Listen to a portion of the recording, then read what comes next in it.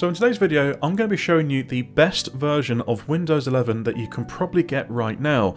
And the version of Windows that I'm talking about is called Windows 11 LTSC, which means Long-Term Servicing Channel. I'm also going to be explaining as to why you should be looking at using this operating system and the reasons why you may possibly use it, or even a reason why a business may even use this operating system. For example, if you are a healthcare provider, or if you're using systems for kiosks or various other things as well. Now, Microsoft do offer two versions of this. They do offer one which is called Windows 11 LTSC Enterprise, and they also offer another version which is called Windows 11 IoT Enterprise. And I'll be explaining exactly the two differences between these two versions that they currently offer. So just before we do go ahead, my name's Matthew from Matthew's Tech Hub. Welcome back to the video, everyone. And without further ado, let's roll that intro and jump straight into the video. Okay, so as you can see, this is now the desktop of the Windows 11 Enterprise LTSC. And you're probably thinking, gosh, there's not a lot on there. And you're right, there is pretty much nothing on here, which obviously you'll get a lot of bloat in normal builds of Windows 11. But because this is the LTSC build, again, this is why there is pretty much no bloatware on here. Now, the only thing that is currently here, as you can see, is that there's Microsoft Edge in the top left-hand corner. But because it's on LTSC, you can actually uninstall this, which I'll show you in just a moment. So what we're going to do is we'll go down to the start menu at the very bottom and then just jump into all of the apps. You'll see straight away that there's pretty much nothing in here. It is very clean. It's just got all the basics just to get you started. And a lot of you are probably now saying this is exactly how Windows 11 should have come. And I completely agree with you.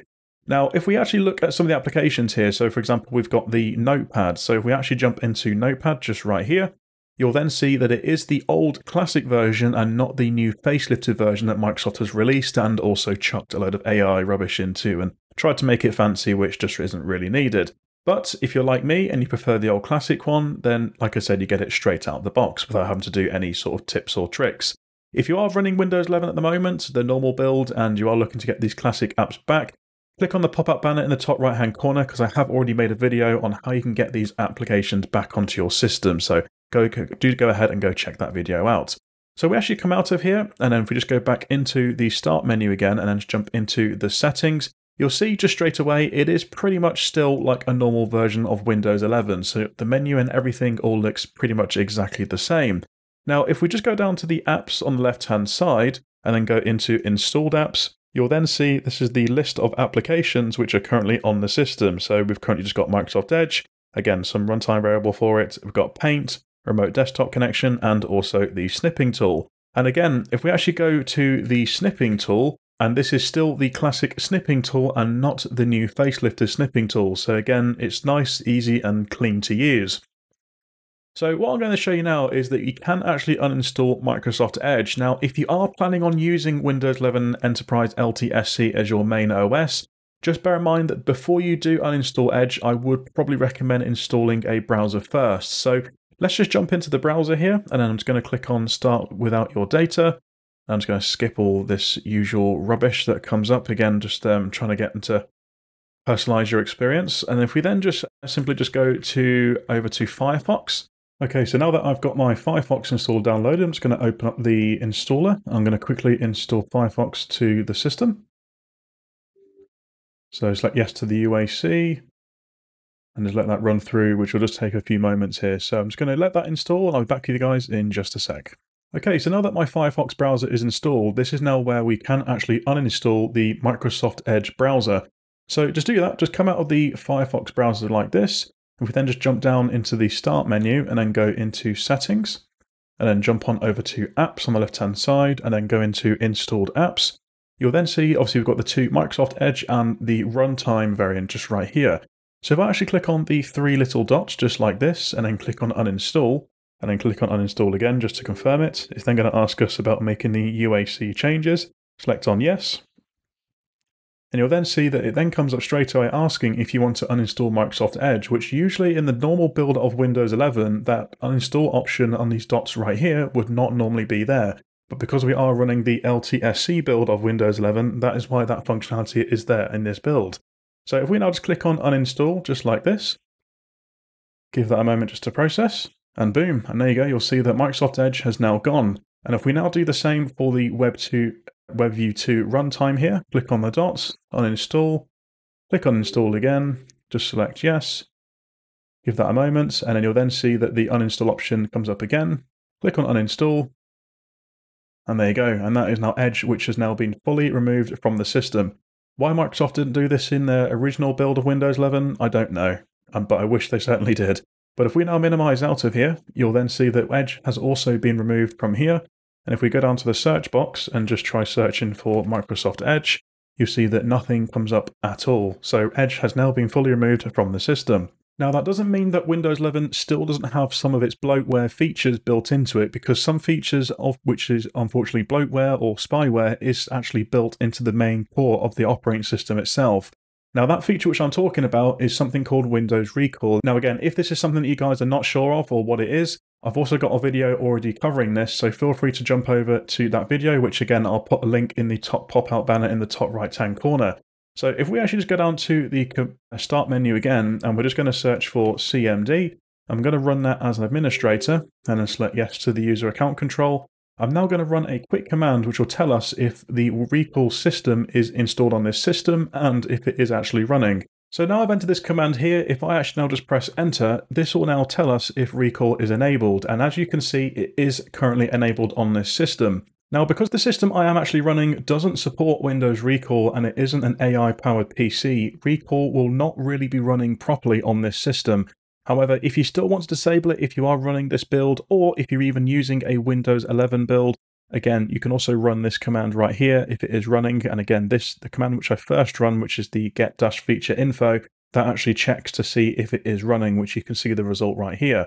So if I actually now run this command to disable Recall, give that a second, that's now going to disable. And if we then just run the get feature to see if it is running, you'll now see that it is saying that it is now disabled, but it does say I do need to give it a quick restart just to fully disable Windows Recall. So that is just to show you guys that there is unfortunately some features like this that are built into the core operating system of Windows 11, which unfortunately cannot be removed.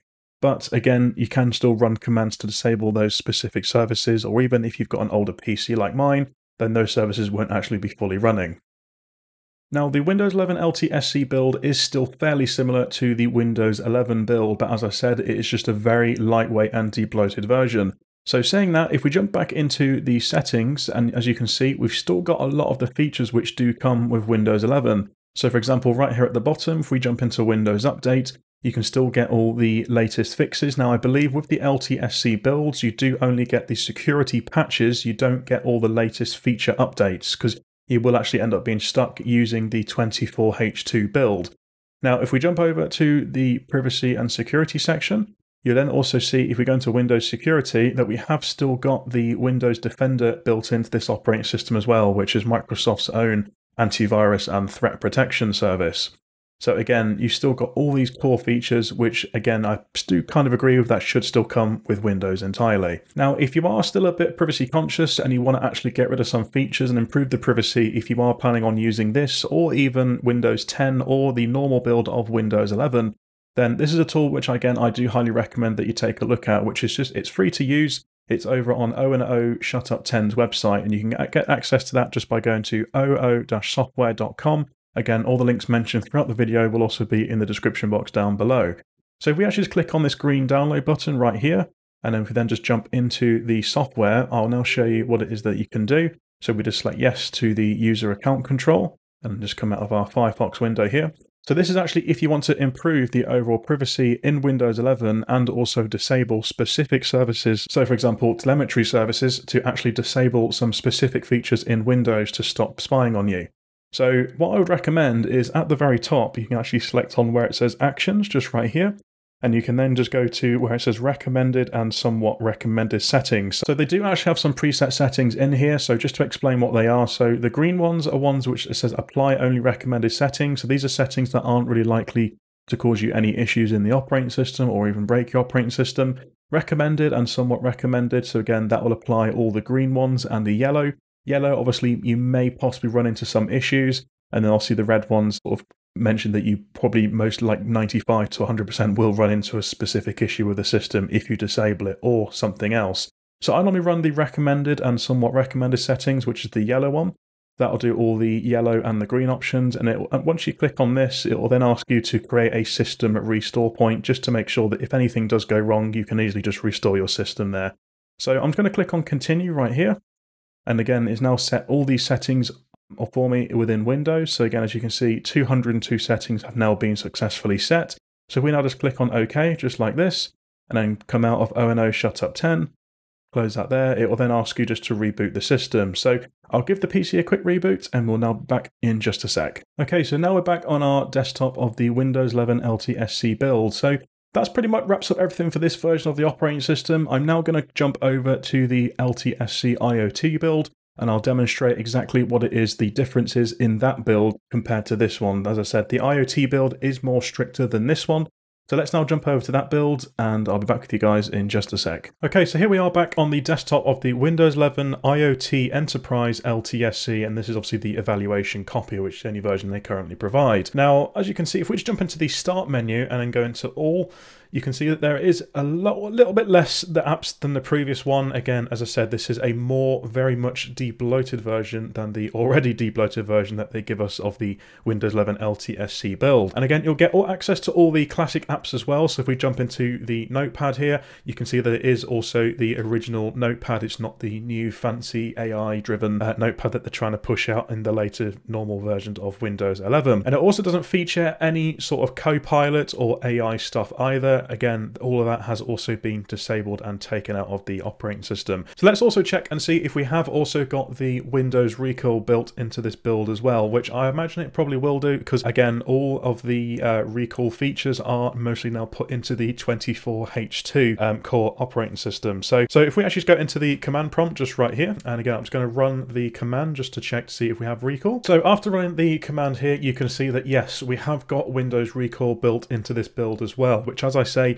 I presume recall is now going to be put into the core operating system of all 24H2 builds of Windows 11. But you can see right here, it is actually disabled by default. Again, this is most likely because my computer doesn't support recall, or just because I'm not running the services that are required to run recall in the background. So again, there will still be, unfortunately, some system and services built into the Windows 11 LTSC builds that, again, some of you guys may not like, but overall, it will be much cleaner and have less stuff on there compared to the normal build of Windows 11, which is available to the general consumer. But yes, overall, both builds of Windows 11, they are very much de-bloated. You certainly will not have any issues with bloatware on these operating systems, but again, the limitations is that these builds are not available for the general public and are only specifically for specific businesses and certain environments that require the use of these specific Windows builds. So again, licensing these will be very tricky, especially this IoT build. You certainly will not be able to license this one. However, the other build, you may possibly be able to license it, but again, unfortunately, you'd have to buy the key from a third-party site, or you could also pirate it if you are that way in kind. So hopefully you guys found that information helpful there. If you did, please smash that like button to help get this video into the YouTube algorithm.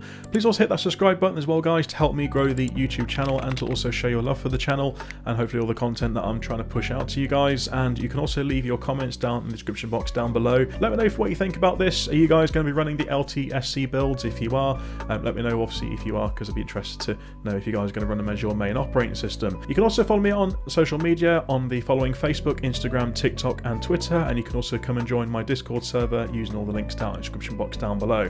But as always, guys, thanks for watching. Until next time, I'll catch you then. Bye for now.